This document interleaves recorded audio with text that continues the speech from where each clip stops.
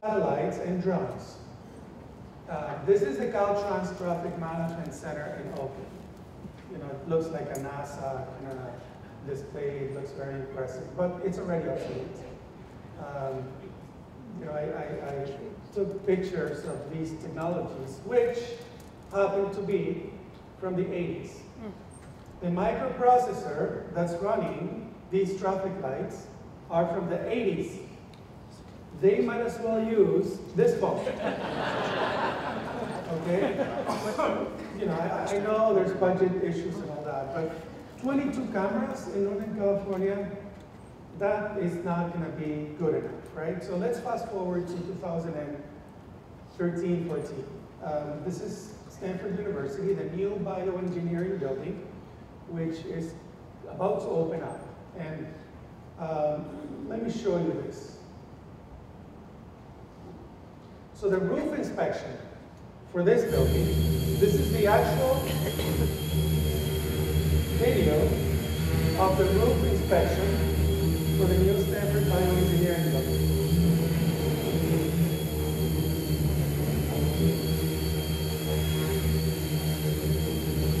This is an unmanned aerial vehicle, better known as drone. Drones are getting so cheap, this drone is $1,000. Anyone can buy a drone. And look at the images that we get from a drone.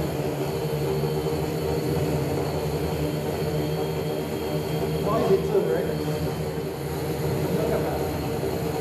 So think about it in terms of traffic. You can have these things flying over traffic, giving you pictures of traffic wherever you want, not in 20 locations around the Bay Area. Drones. We're going to have not just thousands, tens of thousands, hundreds of thousands of drones taking pictures, videos, audios. This company called Titan Aerospace, and they make solar drones that basically are going to be up in the air for 5 years. 5 years. Taking pictures and videos. They say it's for Wi-Fi. Sure. Okay? So, you know, what I'm saying to you is that these things can be used for transportation and traffic management and all that good stuff. So instead of 20 locations, you can have 1,000 of these flying around. They cost $1 million, but the drones cost $1,000. Okay, so nano-satellites. The land satellites that we're used to cost $1 billion. Now, we're getting satellites, you know how big these are? 12 inches. This big. So this is another startup company in San Francisco. This big. And these satellites, this is about a dozen or two that were just launched. And they cost $40K.